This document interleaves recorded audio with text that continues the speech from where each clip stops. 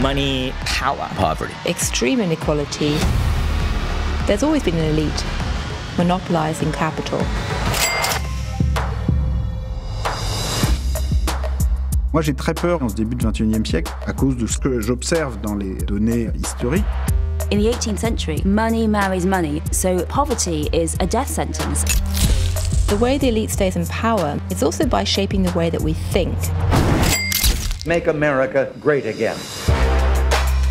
We have a mythology that what's good for Wall Street is good for Main Street, but that's really never been true. People are bankrupting themselves. This transformation of the economy is generating a small class of very wealthy people. And extreme poverty. In advanced economies, 2/3 of the population is now on track to be poorer than their parents. Most people view this as some sort of generational fight. What happens to taxation?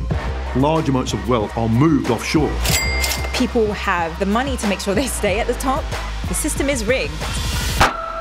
This is producing a new social story.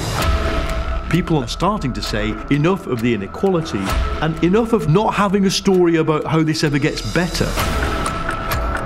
We can absolutely link the rise of fascism and extreme poverty. It is all about money. Blaming your neighbour doesn't make you any richer. There's going to have to be a political and economic reset. We have to make choices about which future we wind up in. It's a move towards creating a new vision.